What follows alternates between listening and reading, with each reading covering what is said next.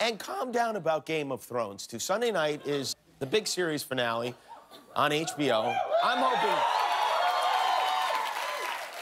Everyone's trying to guess who will end up on the Iron Throne. To me, there's only been one reasonable answer. This is my theory, but I believe Jon Snow's wolf will be on the Iron Throne. And I'll tell you why. You ever try to kick a dog off a couch? It's almost impossible. Game of Thrones is such a big show.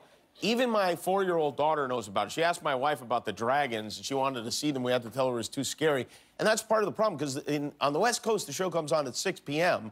My kids don't go to sleep until 7 and 8, so we're going to have to wait on Sunday. And I don't want to wait. I want to watch it at the same time as everyone else. So fortunately, someone, and I don't know who it was, but someone was brilliant enough to come up with this. Behind on Game of Thrones because you watch nothing but Paw Patrol? Entertainment is torture now. It doesn't have to be with Sanitize.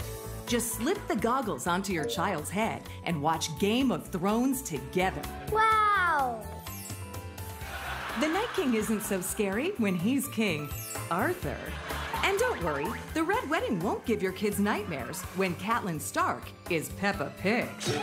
Now that's entertainment for the whole family. No clothing? No problem. Sanitize has got you covered. Binge with your little ones the safe way. Sanitize. Haha, Carrie George has a bellyache. Thank you, Sanitize. Sanitize, the clean way to watch TV. Make husbands. Well, that's a side effect.